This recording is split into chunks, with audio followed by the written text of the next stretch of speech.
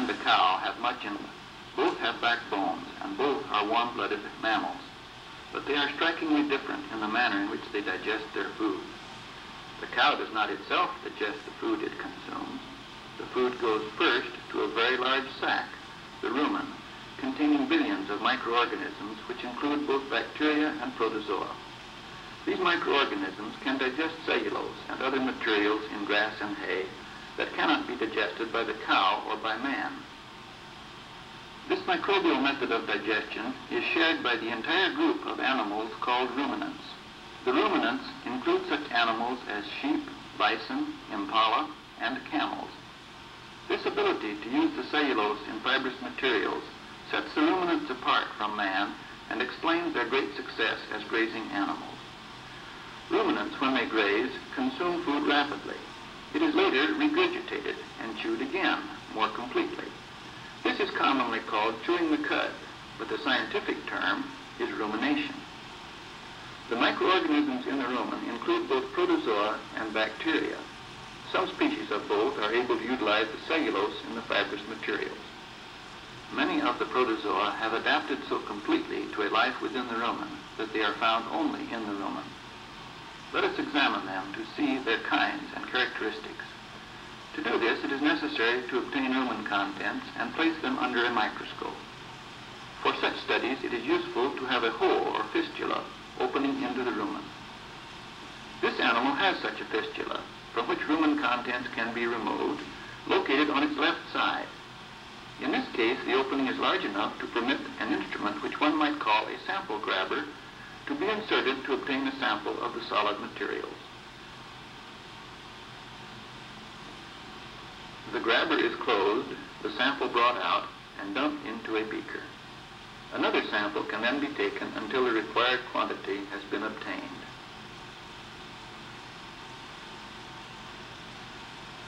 Note the consistency of the rumen contents. A mixture of hay or grass which is undergoing digestion, and liquid, both water which has been drunk and saliva which has been secreted.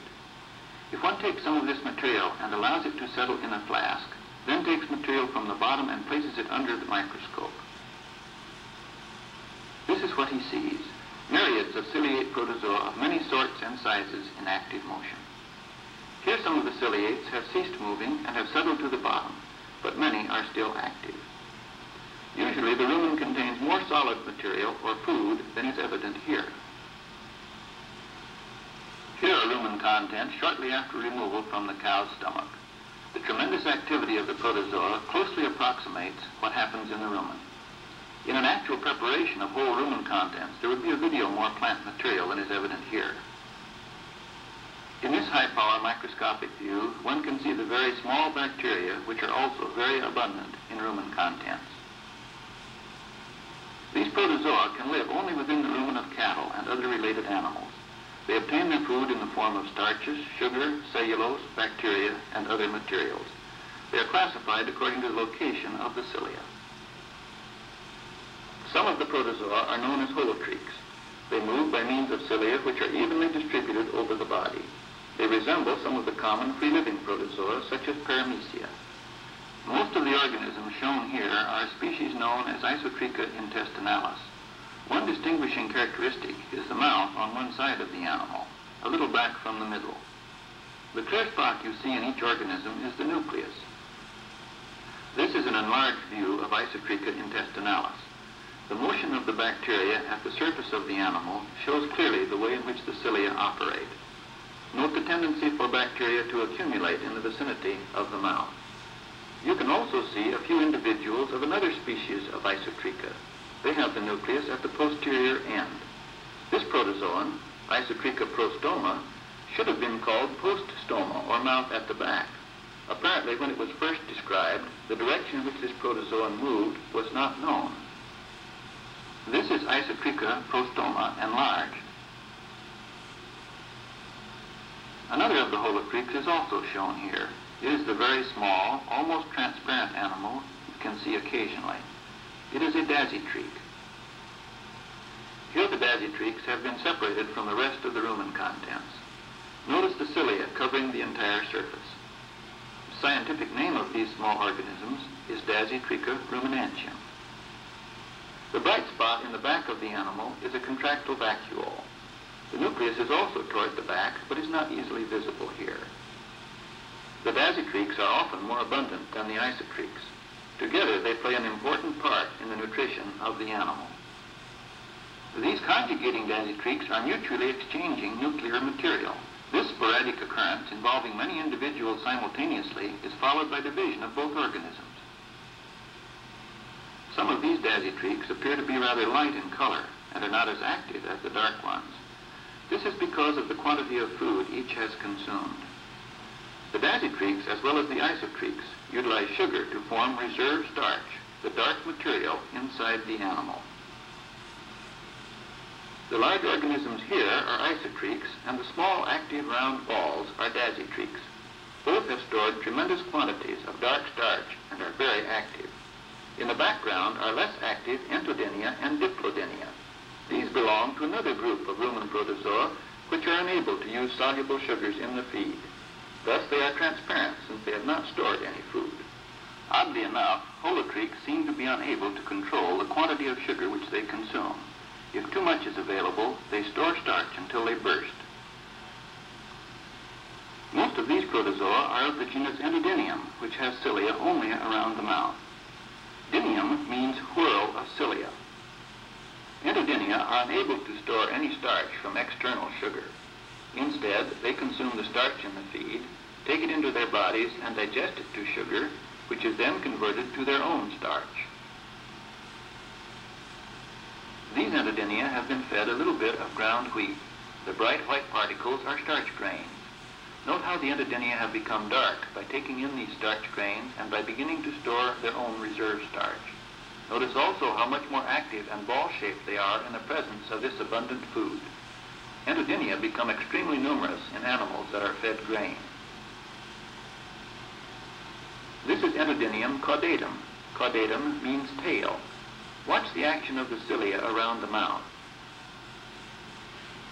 This is the biggest species of Entodynium, Entodynium bursa. Notice that it moves by means of the one group of cilia around the mouth. Here you can see the starch grains that have been taken in by this Entodynium. Diplodynium, this organism, has two groups of cilia.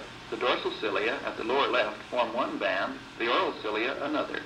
This diplodynium is just beginning to divide. You can see new cilia forming in the middle. Another species is called Diplodynium rostratum. Notice the little group of cilia on the dorsal side. Diplodynium gracile often ingests large quantities of starch. This specimen is exploring plant particles, some of which it may take into its body. Many of the diplodynia can digest the cellulose, hemicellulose, and other materials in these plant particles. Note the two lines in the body of this Diplodynium gracile. They mark the two sides of a skeletal plate, common in many species of Diplodynium. In this enlarged view of a sluggish Diplodynium gracile, note again the cilia around the mouth and on the dorsal side of the animal. The anal opening is in the indentation between the scissor-like posterior lobes. Undigested residues of plant material are extruded at that point. This Diplodynium gracile contains very little food and appears somewhat transparent. You can see the skeletal plate. The openings along the dorsal side are the contractile vacuoles. This specimen has consumed more food. This species, known as Diplodynium neglectum, is a very common type. It has one narrow skeletal plate.